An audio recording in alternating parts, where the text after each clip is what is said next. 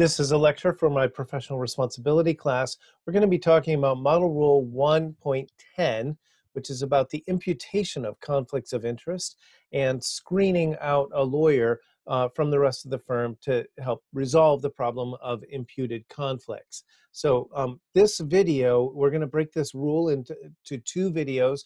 I'm going to go through the rule because it has a long, rambling set of provisions in one video, and then talk about the ABA's official comments in the follow-up video in part 2.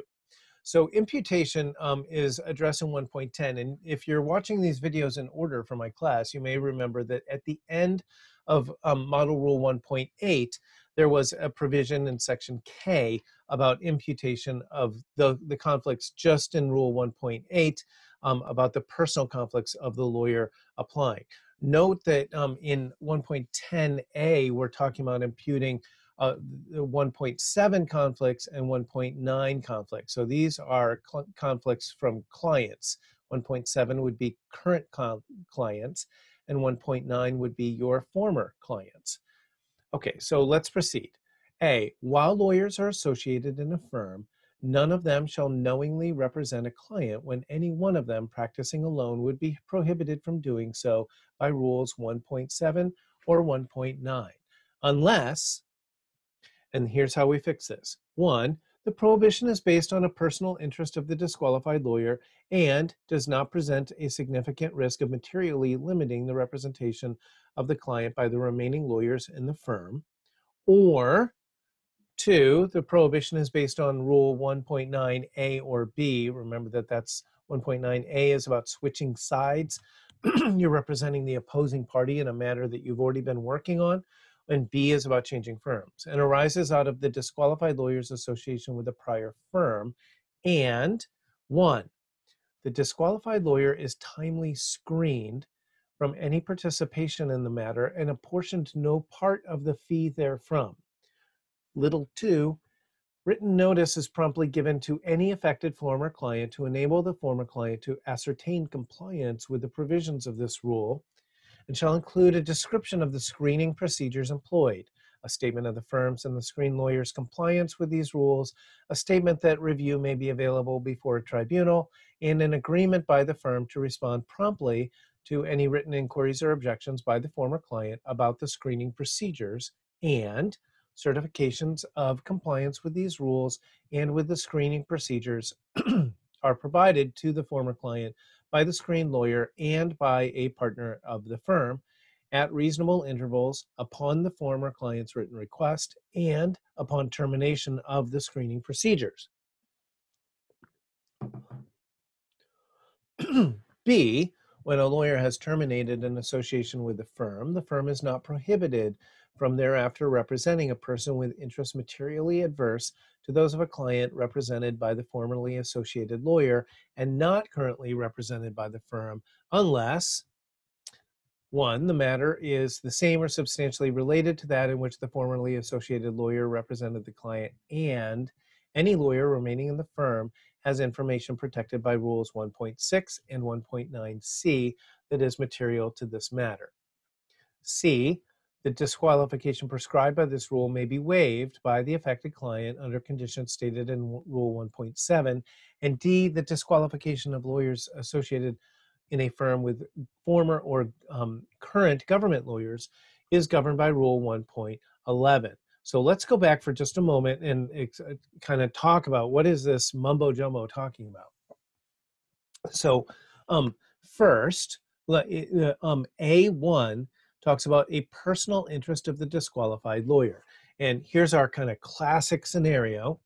You have someone come to the firm you're working for as a prospective client, and it is your ex who you had hoped to never see again the rest of your life. Not your friendly ex, the ex that you thought about getting a restraining order again, ex. And so there's no way that you want to be this person's lawyer, and frankly, you really shouldn't be involved with being their lawyer at all. So under 1.7, we would have called this a material limitation, right? So you have a personal history. Or it could be that this person cheated you or defrauded you. It could be someone who reported you for something and ruined your life for a little while, and all sorts of things. In an earlier video, I told a story about how I was had a two-family house for a while and had a tenant who was this complete nightmare tenant and finally moved out. And then years later, I was working at a legal aid clinic, and that very person showed up again wanting representation because they were being evicted from another home. And so where they had dwelled, and they had been a nightmare tenant for that person. And so so I have a personal history or personal conflict of interest. That would be a material limitation. I mentioned when I told that story before that another lawyer could represent another lawyer, and that's exactly what happened. They just gave the case to somebody else in the firm, and then I stayed out of it. I didn't talk to the person about it. I didn't ask for updates on what was going on. I didn't try to influence the representation at all or anything like that. And so that would be applicable here. So if it's a personal interest of the disqualified lawyer, and there's no risk that I'm going to have any influence on the other lawyers in the firm, then one of them could proceed with a representation. So if otherwise, though, it would be imputed to the whole firm. And so if I have one of these larger than life personalities and I domineer everyone in the firm, I'm totally overbearing, so that anybody who represents an old enemy of mine is really going to pay for it. And you know that there's people like that, right? So in that situation, then there would be a material limitation. So that's the first part. Now, two is where it really gets interesting, because this is about screening. And here we're talking about a lawyer who previously worked on a matter. And it could be, for example, that you were at a firm, you graduated from law school and went to work for a firm. And early on, you worked on a certain case, and you were the only person in that firm who worked on that client's matter. And it was a simple matter, and so forth. And then the representation ended. They fired you or something like that. And now the firm has been approached by the opposing party from that very transaction, and wants to represent the opposing party. Well, as you may remember, if you watched the lecture on 1.9 that's exactly what 1.9 would normally prohibit if it's the same lawyer. But what if it's a firm? Yes, we impute your conflict to the whole firm unless we can isolate you out and kind of create this like zone of separation, and almost like ostracism of the disqualified lawyer. And then we could proceed, someone else in the firm could represent the person.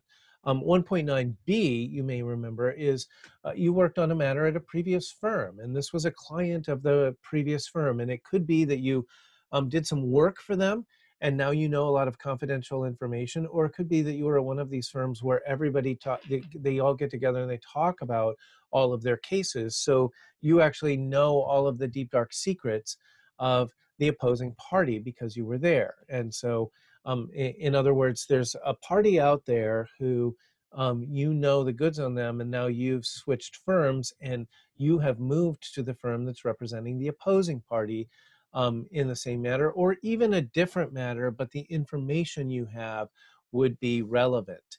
And in that case, we need to isolate you, and we're going to screen you, which means you don't get it. You're not going to be allowed to participate. No one is allowed. So here's what we mean by screening. You don't get to participate in the matter. You have to leave the room if they're discussing it in a meeting. And everyone else is supposed to be careful not to talk to you about it, not to ask questions, and not even friendly chit chat like, hey, what's going on with that case that I know a lot about, or something like that. No surreptitiously like leaving files out in the lunchroom so that you're sharing information, or other people kind of sharing information on you to keep you posted on what's going on because of your history with this case and your morbid curiosity or something like that. We mean it's off limits.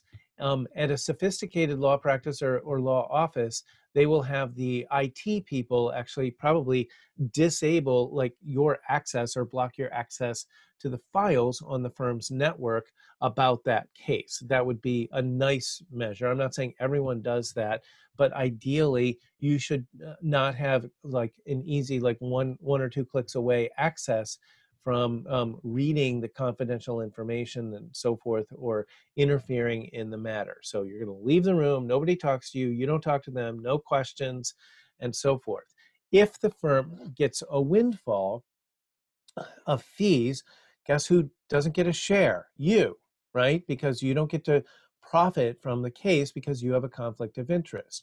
Now, this doesn't mean we're going to dock your pay if you have a set salary already. It doesn't mean we're going to dock your end of the year bonus if you build a gazillion hours. So we're not talking about that, but we are talking about things where there's a huge chunk of fees, and it's clear that we're dividing this up among everybody in the firm. And occasionally I'll see this. A small plaintiff's firm, for example, wins like a $30 million or $100 million verdict. They get, all of a sudden, that firm has $30 million in contingent fees from one case, and they were already doing pretty well in covering their overhead.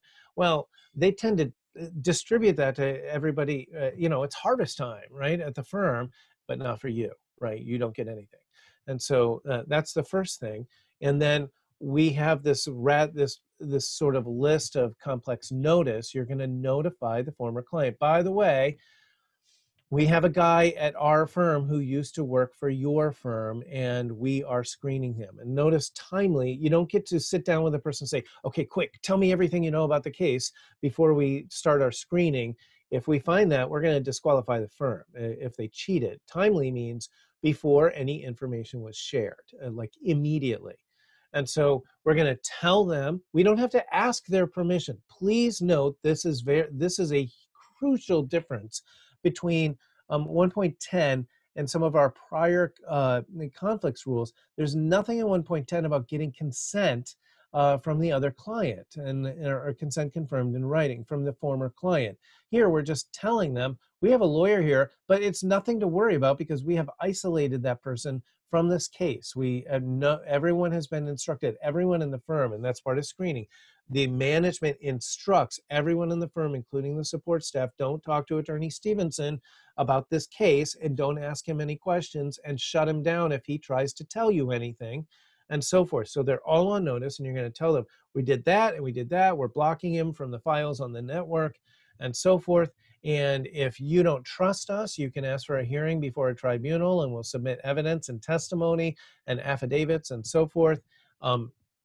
And we promise that this is what we're going to do, and we hereby certify and swear Scout's honor that we're going to do it.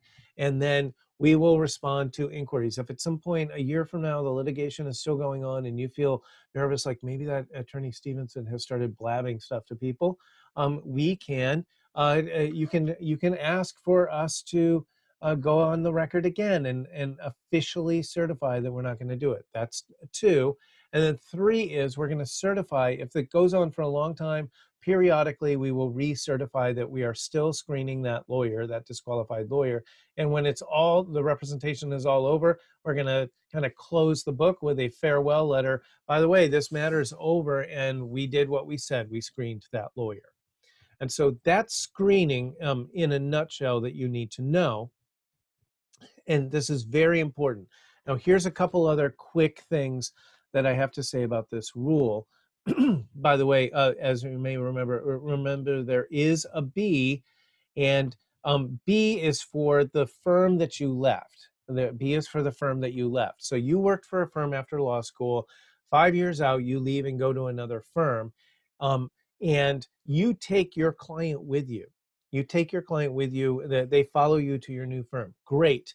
Can your old firm start representing the opposing party? Can your old firm start representing the opposing party after you leave and you take your client with you? And the answer is yes. Unless, but not on the same case, right? So can they represent the opposing party in that matter? No. But next year, when somebody else is suing that client that was a client of the firm last year but has moved on with the lawyer, can they represent somebody that's the opposing party? Yes, because they don't have anyone left in that firm who was actually handling the representation. But we also have to make sure that nobody in that firm has confidential information. So this isn't one of these firms where you told everybody. There are firms where the lawyers don't know what each the other lawyers are generally doing. So if anybody has confidential or prejudicial information, then that would disqualify the firm going forward from suing a former client who is now being represented by another firm. Now, you can waive this. I said there's nothing here about consent and stuff like that. That's right, because we can screen and we can just tell them we're screening. On the other hand, they can just waive the screening. So in that sense, a C does incorporate the informed consent from 1.7. It is a backup option under 1.10. And then don't worry about government lawyers. We have a special rule. And that brings us to our closing comments about this. Rule 111 was actually the long-standing rule. It was passed first to make it easier for government lawyers to enter the private sector lawyers to enter government work, so that we didn't want people to be afraid if they went to work for the government as a lawyer, like the DA's office or the Department of Justice or something like that, that they would be stuck there for their whole career and never able to go to the private sector. So we created screening really for government lawyers. And really only about 10 years ago or 11 years ago from the time I'm making this video, did we adopt Rule 1.10 and allow screening for just lateral moves between private firms. And so this made it, by the way, I hope you can see that 1.10, the screening is very convenient and makes it easier for firms to hire lateral lawyers, experienced lawyers from another firm, without having to fret too much about the conflicts of interest that they bring with them. Because if a conflict arises from their prior work, we will just screen the lawyer from the matter now. And now we are going to need to know, and we'll talk about this later, all the cases that they worked on and who the clients were and so forth, so we know when to screen them and we can do it in time. So it's timely screening. There's another thing we need to say about this, that there's just no real delicate way to, I really don't know how to say it with, gently, but we used to call this something else.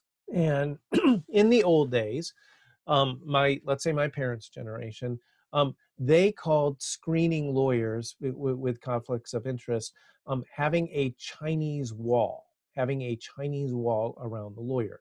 We don't call it that anymore. You should not call it that anymore. You should call it screening the lawyer. The ABA calls it screening the lawyer. Why am I mentioning this to you? Because after law school, a lot of graduates are going to be working for people who graduated a long time ago. And when they went to law school in the first decades of their practice, everybody called this having a Chinese wall around the lawyer who has the conflict of interest. If you have to do research when you have an uncertain case, I hope you can see there's some ambiguity in the rule about when you have to do this, like what counts as a material limitation. And so you're looking up old cases or old ethics opinions, and the courts called it a Chinese wall. This has nothing to do with the Great Wall of China. This is about those folding room partitions. So you may have seen these things that are kind of wood frames, and they're hinged, and there's like 3 or 4 sections of them, and they're often covered with parchment paper and maybe have a pretty watercolor painting or calligraphy on them or something like that. And these are sort of portable room partitions. You set them up, and because they're hinged and zigzag a little bit, they're freestanding. And in the 1970s, these were kind of introduced into our pop culture, having previously been seen mostly in Asian restaurants. And people liked them because if you had an open floor plan house, like an open floor ranch or a studio apartment, it was a way to kind of subdivide a big open room into little separate areas, like an eating area and a living area. And that's all very nice. And some of you are like, holy cow, I wish he would get back to legal ethics. Well, I want you to think about, though, that there was something about this. Those partitions are visual barriers. They're portable. You don't have to like bring in a contractor and do renovations and stuff like that. On the other hand, can you overhear the conversation on the other side of one of those paper barriers? Of course you can, right? So if you're trying to eavesdrop, you can. And so maybe when they called it, and that's what they were referring to when they called it a Chinese wall. It was something that you could temporarily kind of quarantine a lawyer from information about a case. But for some people, there was a little bit of a like, yeah, like we don't really believe you that the lawyer can't hear anything, because if you're working in a firm, you can overhear conversations in the hallway. You pick things up. If you really wanted to find out about a case or wanted to tell somebody something about the case, you probably could. And so it's not really a perfect barrier. Again, I just need to say that because you will hear attorneys who went to law school a long time ago and judges and people like that call it a Chinese wall. And definitely if you're reading old ethics opinions or court cases, they call it a Chinese wall. You should call it screening. On the NPR, it's going to be called screening. On my exam and in my class, it's going to be called screening. That's what we call it now. Here's our review question. Hopefully you can guess this. If a lawyer at a firm has a conflict of interest with a firm's prospective new client, may other lawyers in the firm represent the client instead? A, yes, as long as the lawyer in the conflict is screened in time. Or B, no, because the lawyer's conflicts of interest will impute to the rest of the firm. Hopefully you know the answer to that question. This was supposed to be kind of easy, and if you don't, you really should review the video.